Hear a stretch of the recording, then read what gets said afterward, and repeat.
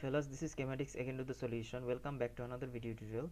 So it is good to see you again once again for a long time, since I haven't been making videos for a long time. It's good to see you again, fellas. So well, fellas, it's really late. It's been really late for making videos for you, fellas. I'm really sorry for that. Well, fellas, now today we're gonna solve question related to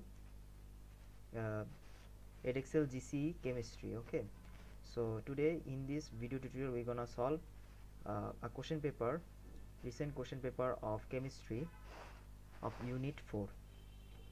Okay, June 2016. So let's get back to the question. Consider, at first let us read this question. Consider the reaction. This is the reaction given over here.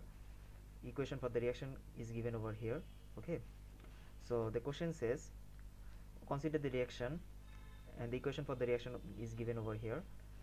This is an example of acylation, hydrolysis, substitution, transesterification, or which one should be? Okay, so before answering this question, at first let us analyze this equation given.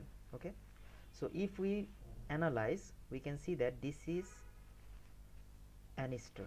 Okay, so this is an ester, and here this is alcohol, which is methanol. In this case this is methanol, so this is an alcohol.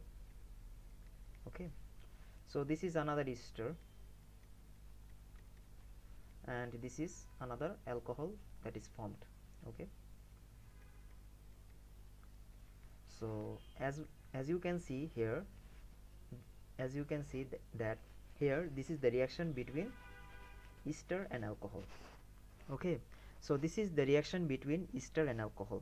Okay, so in here this portion, if we observe carefully over here, this part of the ester, of this particular ester, gets substituted with this part of this alcohol.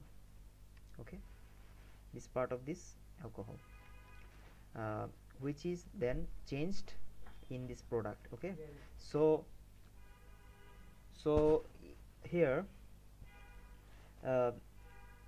this part of this alcohol gets swapped with this part of this ester, forming this as the product. Okay, so here we can see that here these things get swapped. Suppose let us name this as R1 and this as R2. So eventually this becomes R2 in this ester part, and this becomes R1 in this alcohol part. So simply here, when this ester reacts with this alcohol, forming another ester and another alcohol. Okay, so here in here what is actually happening here is this part of ester get substituted with this part of this alcohol. As you can see that in this part that was C2H5. Okay, and in this part of this alcohol was CH3. so in this product we can see that ester having CH3, this ester having CH3, and this alcohol having C2H5. so eventually we can see that this just get simply swapped, and that is actually happening over here. So the alcohol part of the ester gets substituted with the new alcohol. Okay, so this is the alcohol part of this ester. So we all know that ester has two parts. One is from the carboxylic acid and another is from the alcohol. So this part is carboxylic acid part and this part is alcohol. So in this case the alcohol part gets get substituted with this part. Okay, so this part gets substituted, R1 gets substituted with R2. Okay, so here this just gets swapped. here before that that was R1 R2, now it has become R2 R1. Okay, so here we can see that this is the reaction called transesterification. So this actually happens in transesterification. So this reaction is basically transesterification. Okay, so this is the transesterification reaction.